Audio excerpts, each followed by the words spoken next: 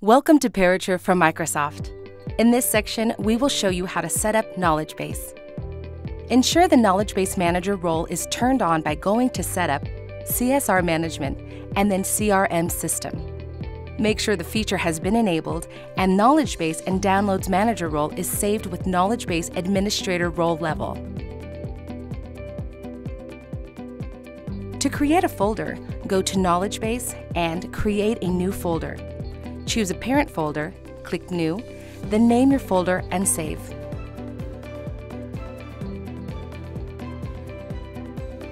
From here, you can create an article.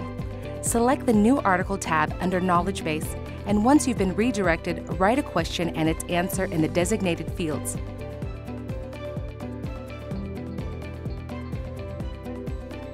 Under Properties, choose which folders you wish to file the question in, and select which SLAs will have permission to access the article.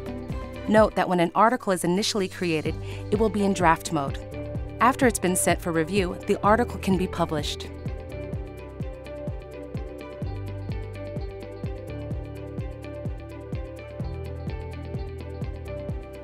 In order to set up localization and translation management, you must ensure that the correct languages have been chosen.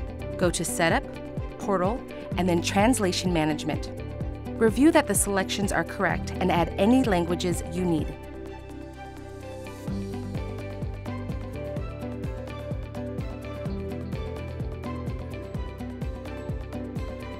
In order to apply these features to the articles in your Knowledgebase, go to Knowledgebase, View All, and select an article.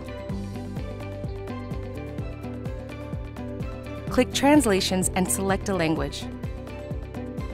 On the right side, place your article with your translation, select Published and Up to Date.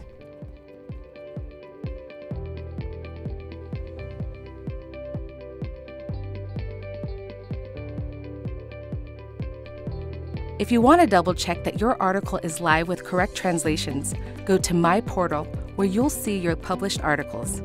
Click the language selector and choose the previously selected language. The page will refresh, and all the articles that have been translated into this language will appear.